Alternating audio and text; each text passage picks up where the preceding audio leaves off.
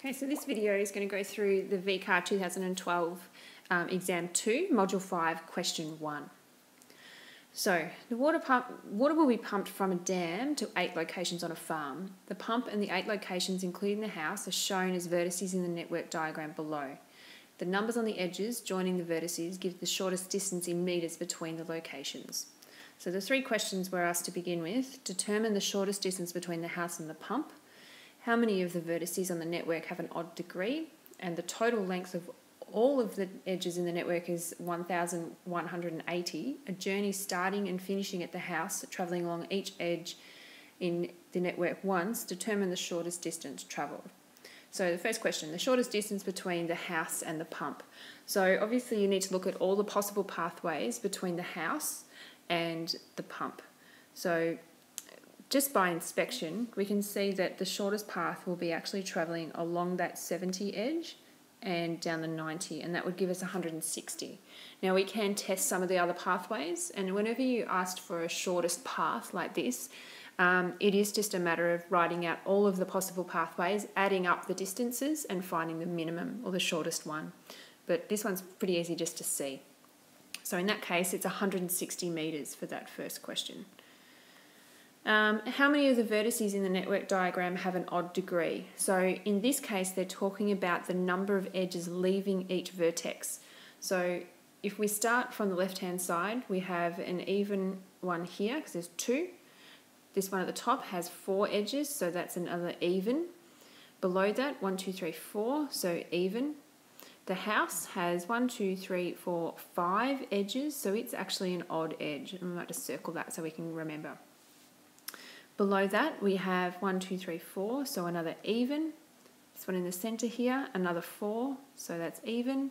At the bottom, we have 4, even. The pump has 2, so even. And finally, this top one here has 5, so that's another odd edge. So in response to that second question, how many vertices have an odd degree? There are 2. Now remember, if a graph has 2 odd vertices, it tells you that you will have an Euler path but not an Euler circuit. And the Euler path will begin and end at either of those 2 odd vertices. So that's important information to be able to answer the next question. So the total length of all of the edges, so they're telling you all of the edges added together is 1,180 metres. A journey starts and finishes at the house, travelling along every edge in the network. Determine the shortest distance. The house has is an odd vertex, so we know we can get an Euler path that starts at the house, but that means it's going to finish at this second odd vertex at the top here. So if we have to finish at the house, that means I'm going to have to go over another edge more than once to end up back at the house. And obviously the shortest way of doing that to get from this odd vertex back to the house is travelling along that edge of 70. So that means that our total distance will be the 1,180 plus 70. So in total, our distance will be 1,250 metres. So whilst it seems like a long and complicated question, if you understand the definitions behind it and the theory behind the 2 odd vertices, it's actually a very easy one to answer. And that's why it's in there in question 1. The next part of the question then goes on to look at minimal spanning trees. So the total length of pipe that supplies water from the pump to the 8 houses on the farm is a minimum. This minimum length of pipe is laid along some edges in the network. On the diagram below, draw the minimum length of pipe that is needed to supply all the locations on the farm. So they want us at this point to draw in our minimal spanning tree. So the way I do it is I start with smallest edges on the graph. So anywhere the smallest number. And we can see that the smallest number we've given is 40. So let's just highlight those edges that are 40. And we've got 3 of them. And remember, for a minimum spanning tree, you want 1 less number of edges than there are vertices. And in this graph, we have 9 vertices, so we need 8 edges. So far, we've put 3 onto the graph. And you also want no closed shapes, no loops. So you want it to be an open tree. Okay, so we've done our 40s. The next smallest number is 50. So let's draw those in. We've got one down the bottom here and one connecting into the house there.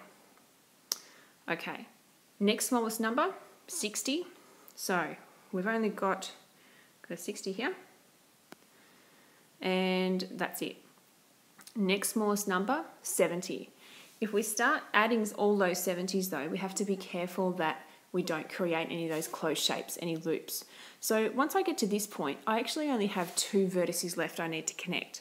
One of them is right back here at the start, and the other is the pump. So you can actually shortcut to now saying, well, what's the shortest way of connecting over to this vertex? And that's using the 70 along that edge. What's the shortest edge in order to connect the pump? And that would be the 80 along this edge. At that point, just check. We've got 1, 2, 3, 4, 5, 6, 7, 8 edges. We said we had 9 vertices, and so that means we have enough edges to have made a tree. And also always just double check that you haven't created any loops in there anywhere. So that's given us our answer for part 1. Part 2, what is the mathematical term that is used to describe the minimum length in part 1? Well, we've already said that. That's a minimal spanning tree.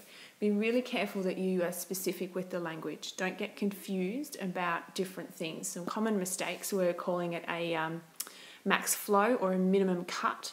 All right, be really clear that you know what it is that you're talking about. And in this case, where we've created the smallest possible spanning tree, that's our minimal spanning tree. Hope that's helped.